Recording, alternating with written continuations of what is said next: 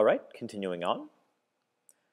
We have an electric vehicle starting from rest and accelerating at a rate of 2 meters per second squared in a straight line until it reaches a speed of 20 meters per second. The vehicle then slows down at a constant rate of 1 meters per second squared until it stops. How much time elapses from start to reading 20 meters per second? This is a question that I have actually solved quite a few times before. So what I'm going to do is I'm going to actually give you the answer. For C, it's 300 meters per second. And you know what? I'll just do the first part.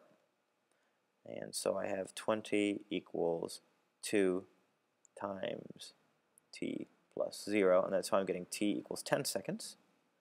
So this one here, I'm going to urge you to talk to somebody. I've done this problem like 3 or 4 times, and I think I'm going to pass on doing this one. I don't think I put anything this difficult on the exam, so it's good to study. I'm not completely sure of that, though, so it might be good for you to take a look at that. So I'll move on actually to question number 1. Actually, we'll take a look at that in the next video.